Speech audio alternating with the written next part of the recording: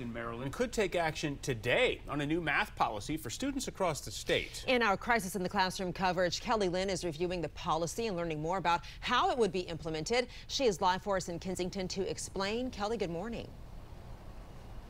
Good morning to you. Today, the Maryland State Board of Education will be meeting in Annapolis to possibly adopt this new policy.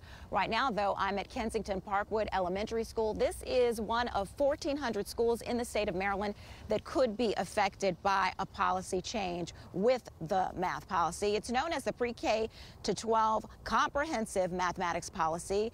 Its goal is to prepare students to apply math skills in the real world and to enhance their college and career readiness. I took a closer look at the 24-page document and learned it aligns with some of the goals of the blueprint for Maryland's future. Now, the policy emphasizes equitable access to rigorous, relevant, and high-quality math for all students. I reached out to the director of mathematics for the Maryland State Department of Education. Lindsay Brightful tells me for the first time the proposal provides a statewide policy for math instruction.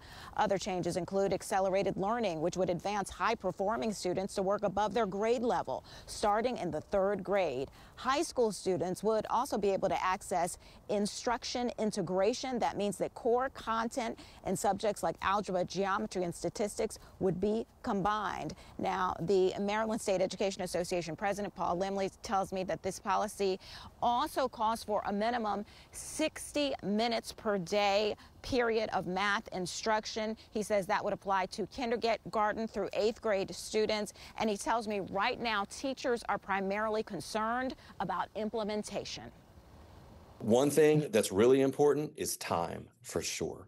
We want to see educators have the time to learn this stuff, to plan, and to work with each other on it.